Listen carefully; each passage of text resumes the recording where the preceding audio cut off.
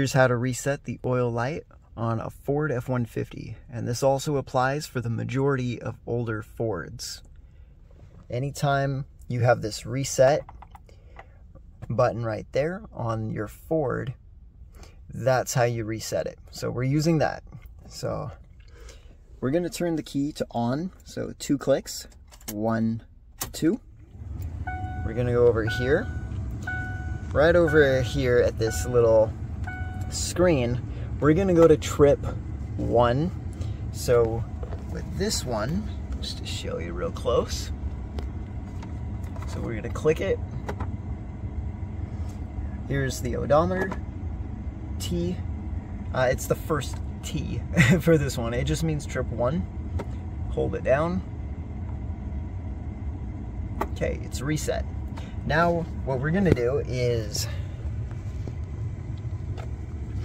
so now with this one we're gonna turn the key off. So 1, 2, and we're gonna hold the brake down, and we're gonna hold this reset button and turn it 2 clicks.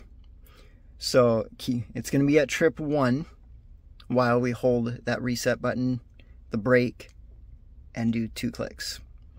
And what it'll do is reset that oil light for you. Okay, here we go. My foot is on the brake.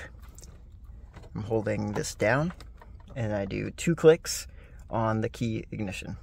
1, 2. Just keep holding it down and the brake. It says test at the bottom.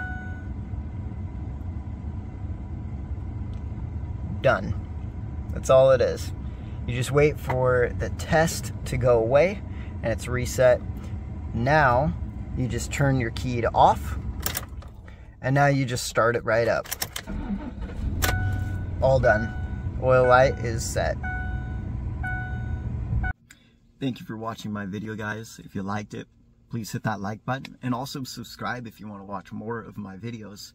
In my description, I do have referral links. They have referral bonuses and ways for you to save money in life.